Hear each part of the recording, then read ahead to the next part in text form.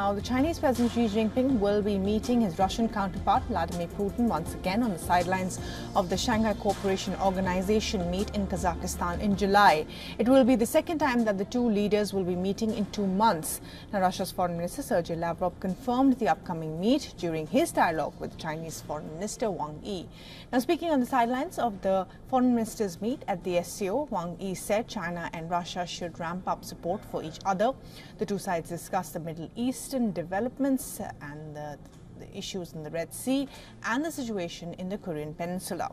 The meeting comes days after the Russian president's visit to Beijing, where the two sides vowed a no-limits partnership and to increase military trust and cooperation as well.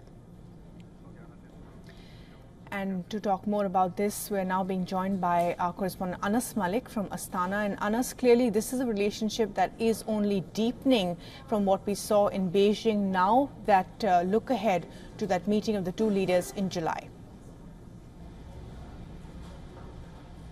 Certainly so. There is a definite point of convergence with the ongoing hostility that the Russian side would want to signal with the Western side and their closeness to the Chinese bloc. That is something that is quite evident that here in July, where I'm standing in the city of Astana, President Xi and Russian President will get together, and that has been confirmed by the Russian Foreign Minister Sergei Lavrov.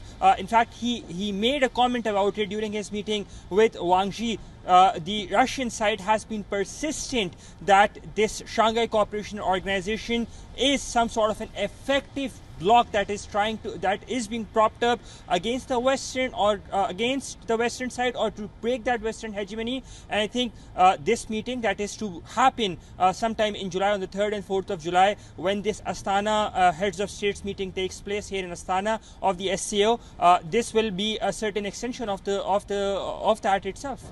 Right, Anas, thanks very much indeed for joining us with the very latest there and keeping us up to speed. For all the latest news, download the WION app and subscribe to our YouTube channel.